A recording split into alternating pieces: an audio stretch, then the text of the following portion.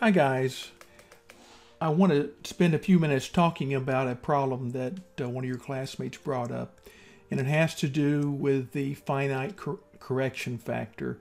That's mentioned in your text as a minor topic, but it is something that you probably want to be aware of.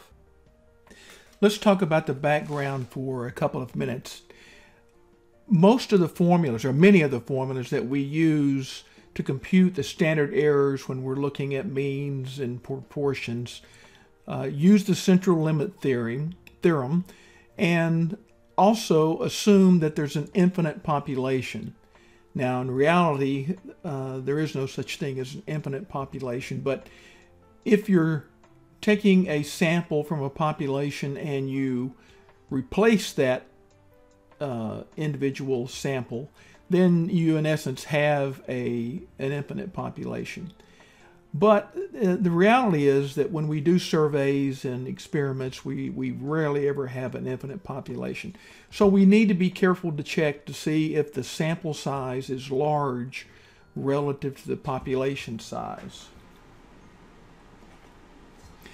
When we're doing problems, particularly academic problems for homework and quizzes and exams, you really have to read the problem very carefully. Some problems will be very specific and say, check to see if you need the finite correction factor. Others won't. So what you need to do is look at n, if you're given that, which is the population size, and if you're given small n, which is the sample size, then you can check to see if the sample size is less than 5% of the population size. If n divided by large N is greater than 5%, 0.05, then you need to use the finite correction factor, or as I labeled here, the FCF.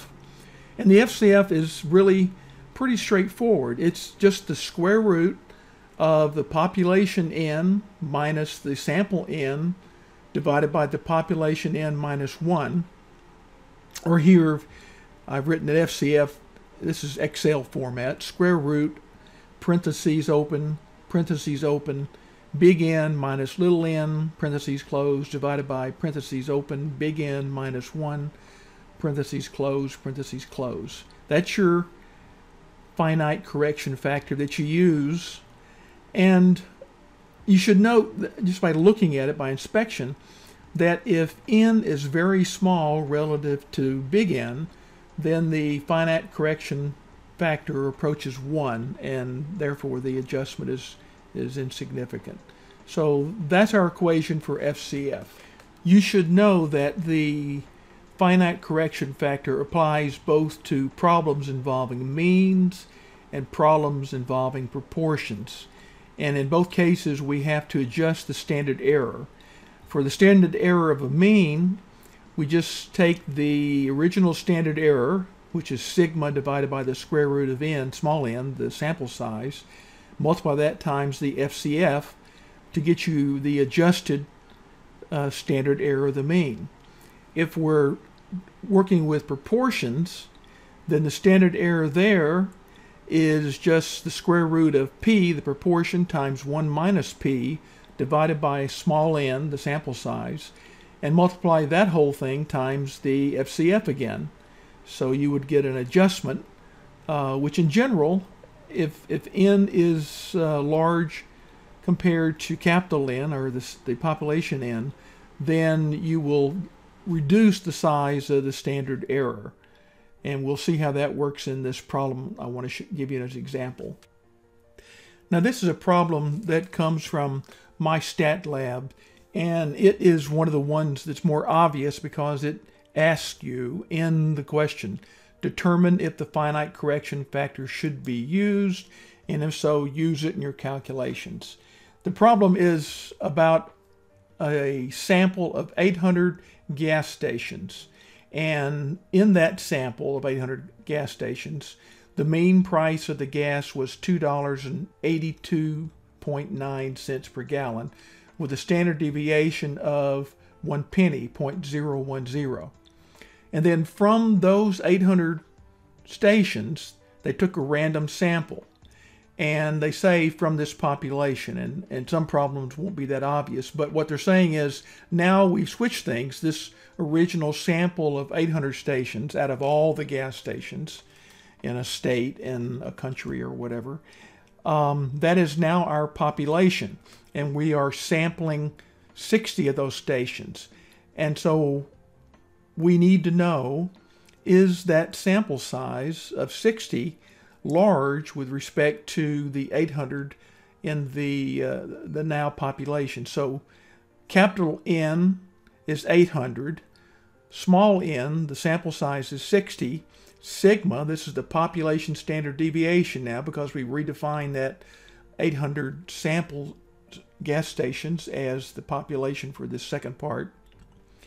And we're given a mean of $2.82.9, and we're asked about the probability of getting a price less than $2.82.6.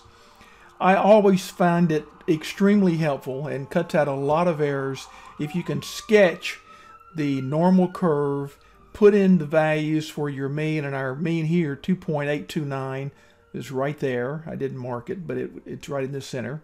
And because we've only got 1 penny for the standard deviations, the $2.82.6 falls right there. And so it's to the left of the mean, and that means it's on the left tail, and that red area right there is what we're trying to find, which is pretty small. It gives you a hint that it's not going to be 0.9 or 0.8 or 0.7. It's going to be something less than 0.5 and probably less than 0.2. So let's check n divided by n. Is that greater than 0.75? And yes, I just put in a formula, which is n divided by n, and that is 0.075, which is greater than 0.05. So yes, we need to use the finite correction factor, and there's the equation again that I showed you on the other slides.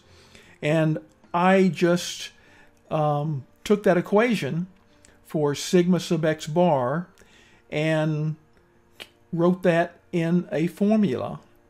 And I named these values so it'll be a little bit easier to understand. Sigma sub x bar is equal to sigma divided by the square root of n. That's the first part right there. Multiply times the square root of big N minus little n divided by big N minus 1. And over here I put it the actual cell numbers that we're using, B10 divided by the square root of B9 and so forth. And you don't have to do it, but I went ahead and calculated the z value, which is just x minus mu divided by sigma sub x bar, our adjusted sigma sub x bar. Our standard error is adjusted. And then we calculate the probability, and that, again, we're looking for this from left infinity to the value of x. And to do that, we use the norm dot distribution function in Excel.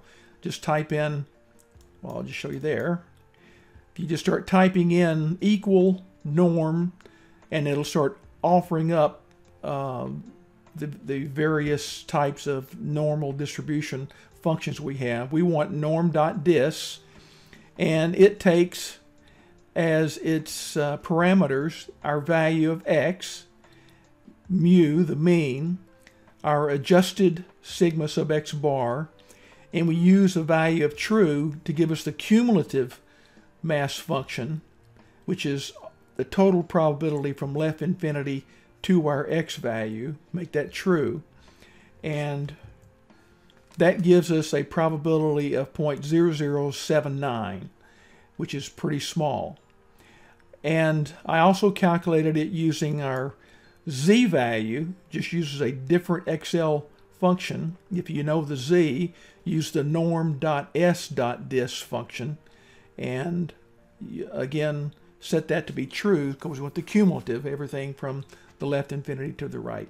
So that's how you solve a problem checking to see if you need to use the finite correction factor, and then actually adjusting sigma, your standard error, for that FCF, finite correction factor, and then solving for a probability the traditional way. Hope this helps.